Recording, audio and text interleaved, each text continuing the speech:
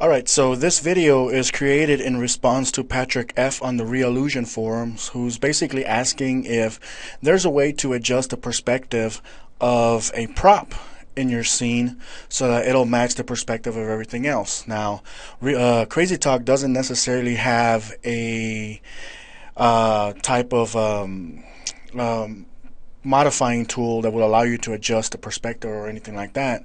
But one solution that I could think of is that you can create a 3D prop rather than stick to what the manual says, which is basically telling you that, props can only have one angle and blah blah blah.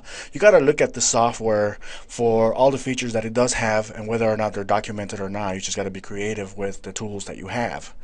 So in saying that, what I would suggest is you create a three-dimensional prop by taking advantage of the actor creation option. So in this case, what I've done is I've created a house, basically a house template with all the different angles that I could possibly use as if it was a regular character. So I've mapped these out to the hip area of a typical actor, and I've imported it into CrazyTalk. So what we have is something that looks like this. Now this is not, according to the manual, a prop. According to the manual, this would be considered an actor. So there's that language there, but the end result is the same. So here's a little house. If we go to the 3D editor, you can see that I can pretty much rotate this house into various angles for whatever purpose I may need. I didn't take too much of my time tweaking this out, but I mean, if you're really adamant about doing this, I mean, you can adjust it yourself to whatever you need it to be. And so here's here's a house that I can pretty much rotate to whatever angle I need it to be at any given time. And you can already see the type of functionality that I can get out of that.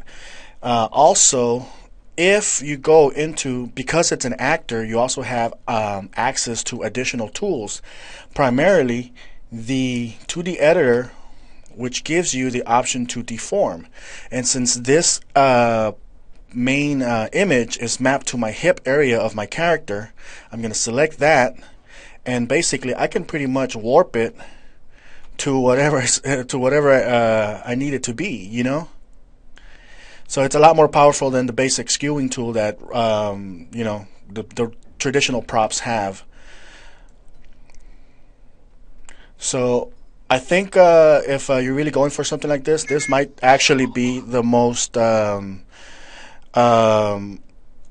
creative option that you can use, and it's not really that hard to do. So you can do this with Pipeline, or you can do it with the regular Pro version using the sprite replacement method.